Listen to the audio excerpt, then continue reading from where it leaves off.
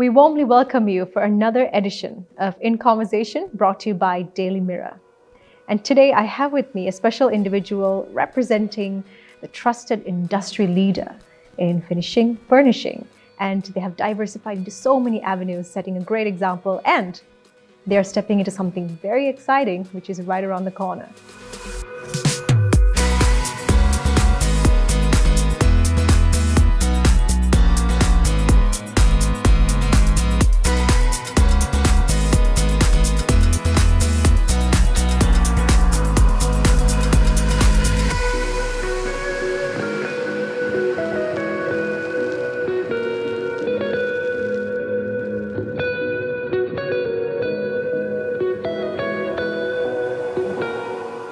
So to talk more about it, I have with me the Chief Executive Officer of JAT Holdings Limited, Nishal Ferdinando.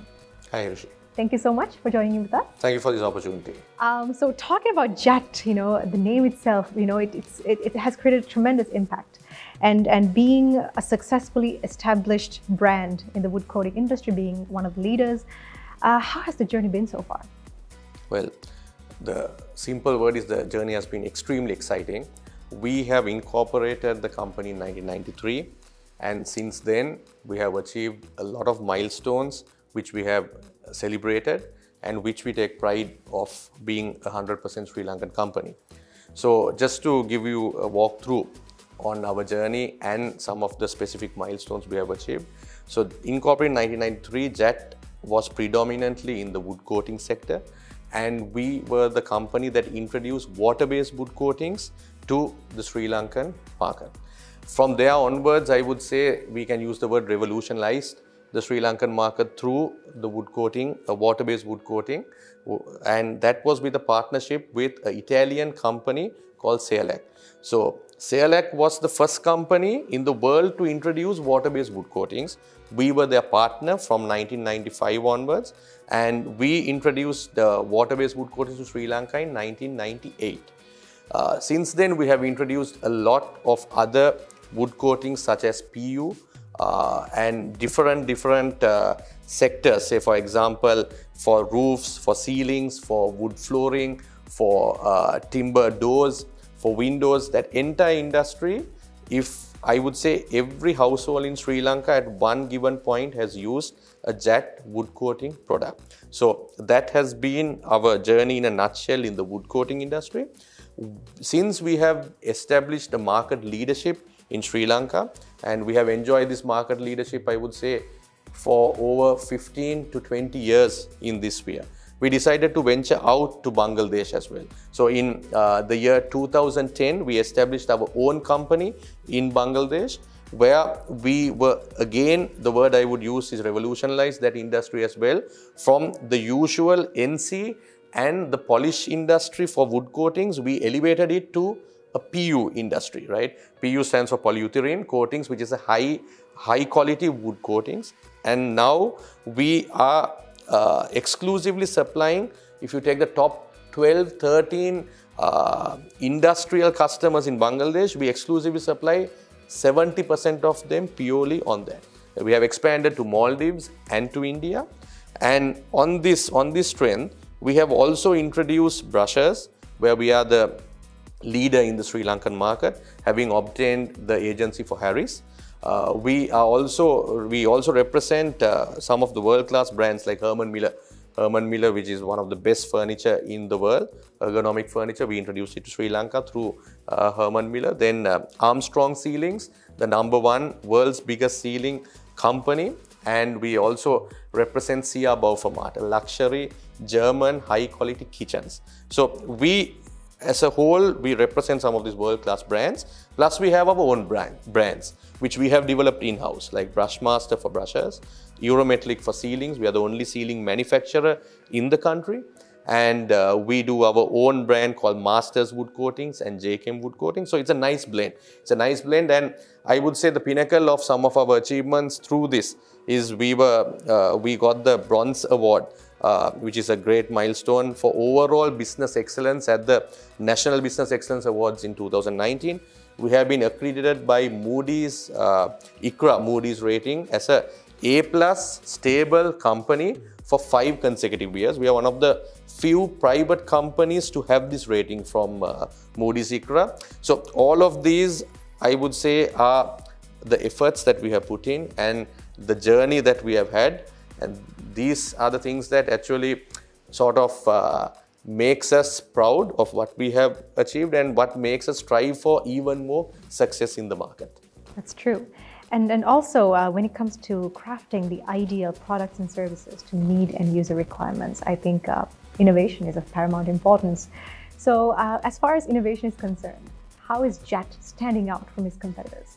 Yes, so JAT, the founder, Ilian Gunawardhan itself, is into his major secret, I would say, to his success has been innovation, thinking out of the box. So even from the point where we introduced water-based wood coatings, we were the first company, like I said earlier, to introduce in Sri Lanka. And initially at that point, water and wood didn't go hand in hand, right? If you just think about water and wood, people would say, how can you put water on wood, right? It will either expand or it would have an issue. But he had the vision, and he also backed the technology to introduce that to Sri Lanka. And when it comes to innovations in the wood coating area, we have been the one to introduce, like I said previously also, PU, which is a high quality finish, where no one had used it in Sri Lanka. We brought it to Sri Lanka, and not only did we bring Italian products to Sri Lanka and just introduce it, we tailor-made it to suit the Sri Lankan environment, atmosphere, and also the Bangladesh environment and atmosphere. So the innovation through certain R&D, we have tweaked the products to suit it here, and that's how we have obtained market leadership here.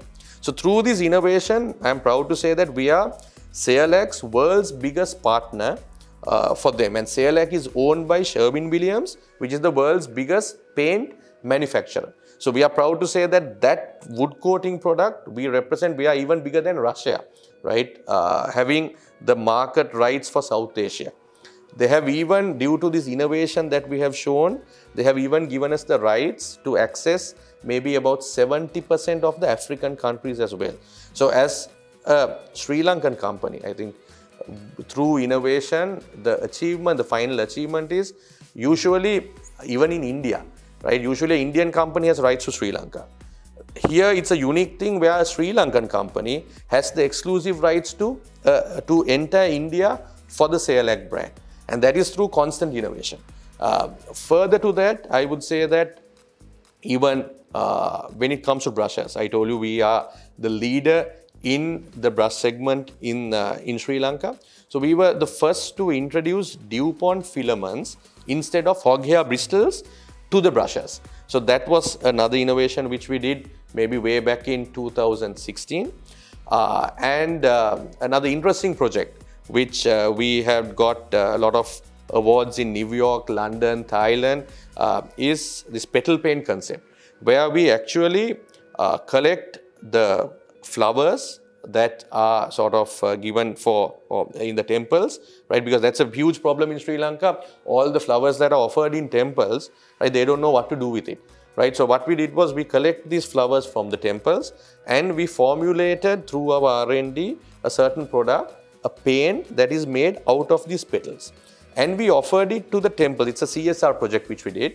We offered this paint made out of petal to the temples itself to paint their murals.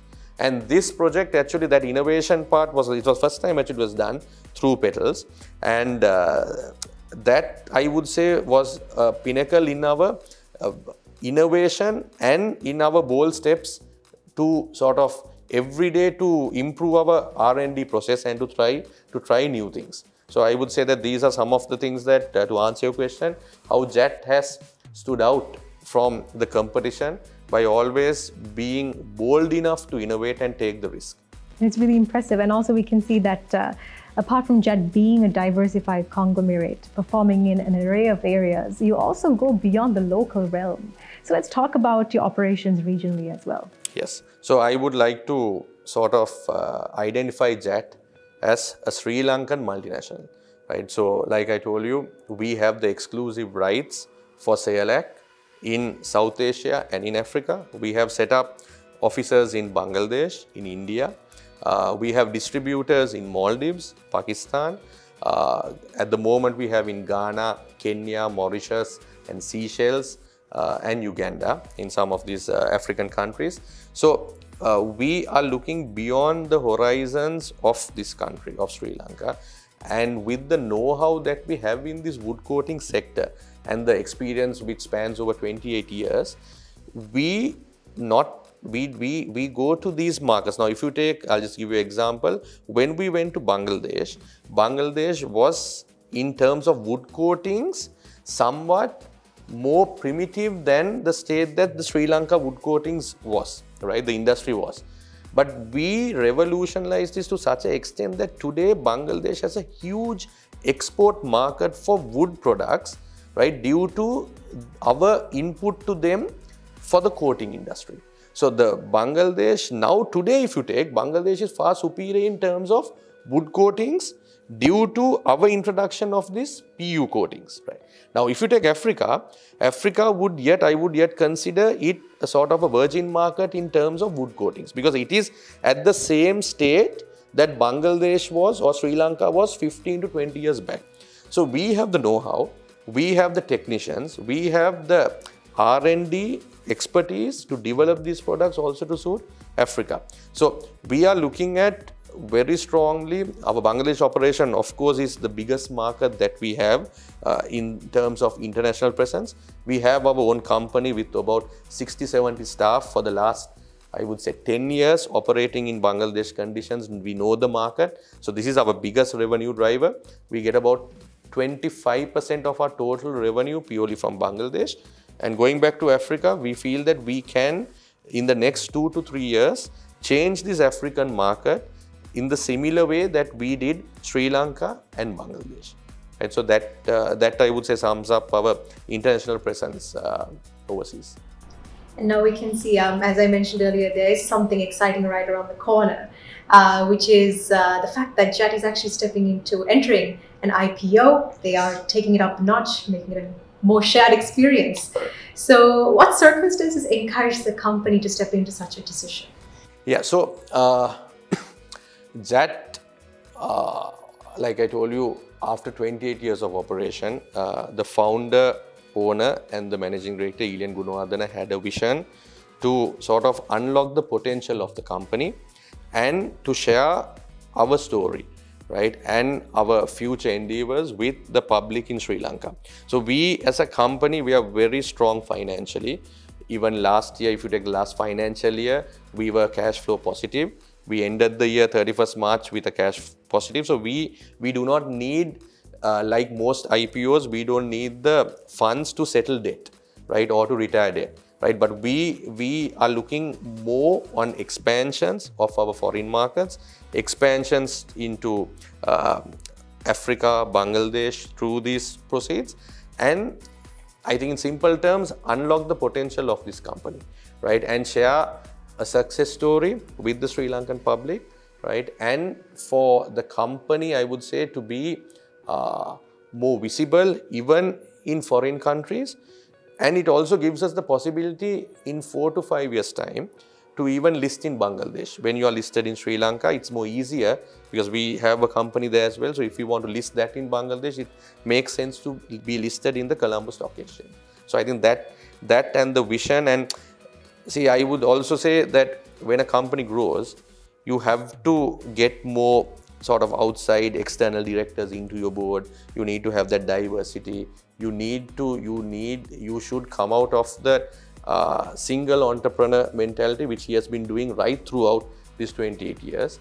And this is not something that the decision that we took yesterday or just 1 year back, right? We have been planning this for over 4 years, right? And being a private company, we have an independent chairman, right? As in the board, we have more independent non-executive directors in the board than executive directors, right? We were one of the few private companies who published annual report. And not only did we publish it, it was an award-winning annual report for 2 years, right? So we have been preparing for this.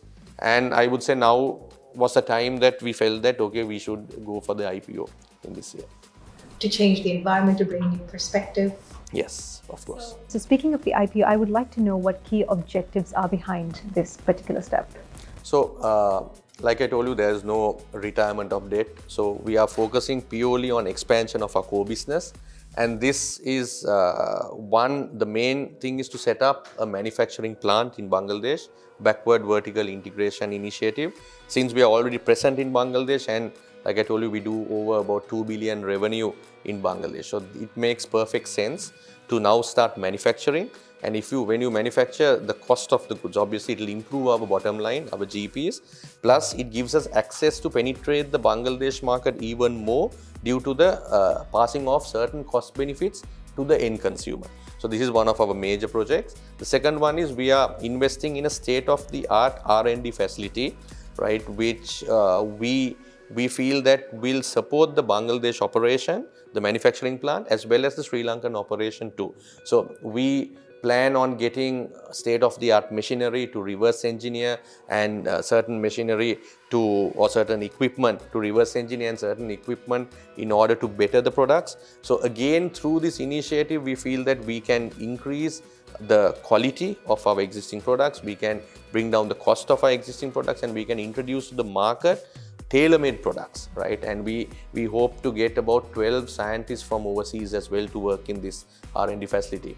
The next one is we have launched White by JAT, a new sort of concept in brilliant white paint, where it's an online platform where we offer only brilliant white paint directly to the end consumer at an unbelievable 40% discount. So this concept we started last December and it really kicked off. So we would also use some of these funds to even increase our market share in the decorative paint industry. And finally, maybe in 2022, we want to invest in a plant in Africa as well. So it's the same backward vertical integration in Africa, similar to Bangladesh, to capture market share. Yes, Nishal, for the purpose of insight, could you explain to me the valuation behind the 27 rupee price per share? Yes. So the valuation was done by Capital Alliance Limited, who is our investment managers, and they are a professional company who does valuations and an independent company as well. So they valued the company at about 16 billion, which works out to 32 rupees per share. So initially, directly in the IPO, when we come at 27, we are offering the investor a 21% upside on the share, because a share that is worth 32, we are giving it to the market at 27.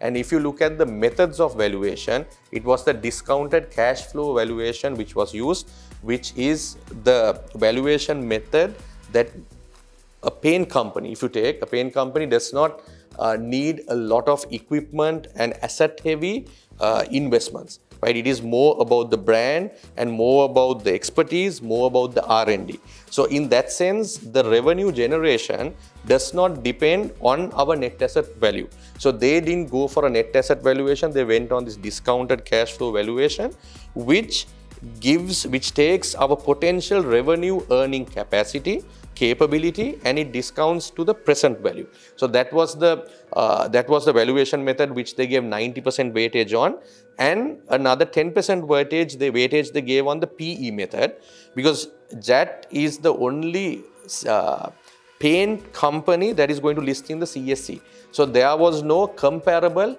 peers in the CSE. So what they actually did was they gave a weightage of 10% for local, and since we are predominantly present in Bangladesh and most of our investments which we are taking from the stock exchange is for Bangladesh, right, and indirectly for Bangladesh through the R&D, and we have the presence in Bangladesh, we have also taken the industry PE in Bangladesh as well. So they have compared with paint companies in Bangladesh and maybe peers in the local market, and also given a 10% weightage for PE valuation.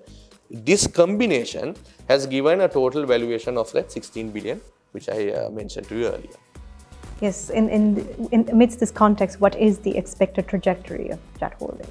Yeah, so in terms of our future expansions, we hope to double our revenue internationally in the next 4 years.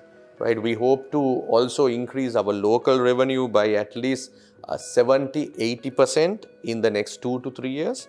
This year, 21–22, we hope to achieve a profit after tax of 1.2 billion.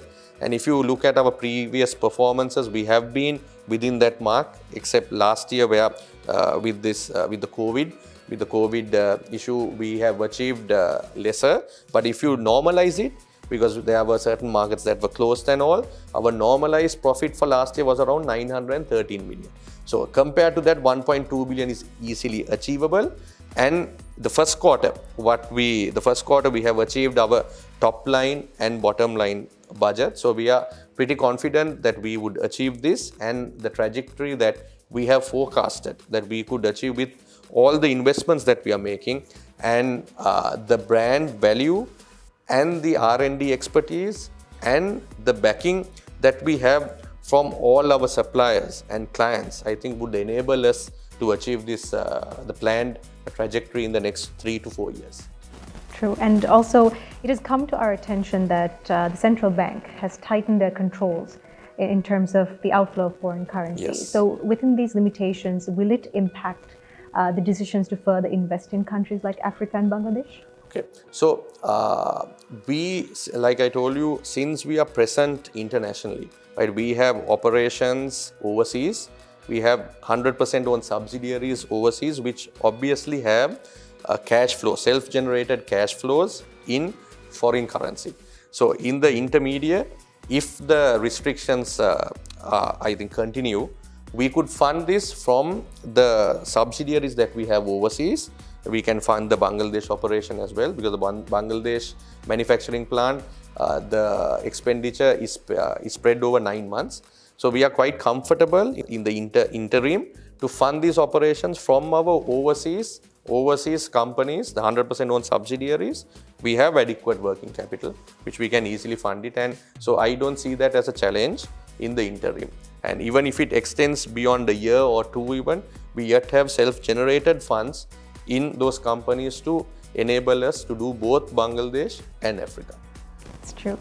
And so it has been a tremendous journey, and there's so much more in store for you guys. And there are different entities, investors, consumers, who will be a part of this journey as well. And I would like to invite you to take a moment to exactly clarify what benefits the investors will be getting through this IPO. Yes. So in a sort of a holistic thing, when investors invest in JAT, they are investing in a Sri Lankan company who has a footprint in South Asia, who has an extremely strong hold in Bangladesh, who is expanding in Africa. So they are getting this unique opportunity to invest in a Sri Lankan multinational, right? And they also have the opportunity to sort of be a part of a journey in Bangladesh as well, which is one of the most strongest growing economies in the world at the moment. So that would be in a sort of a holistic way. And if you look at it from a share point of view, right, like I told you, we have offered a 21% upside straight away on capital gains. Plus, we have a very strong dividend policy in this company, where we have a dividend policy of 40% of the PAT, and not hope to pay. We pay this dividend policy even previously we have paid, so that would continue. So for an investor, I would say it is a mixture of capital gains plus a strong share, right, which would give you a constant dividend, is I think what investors would get by being a part of our journey. And that is, I think, all of that is there to discuss in terms of the initial public offering. All the very best. Thank you very much. With all you do, and we invite our spectators and everyone else out there watching to engage and be a part of this journey. Thank you very much.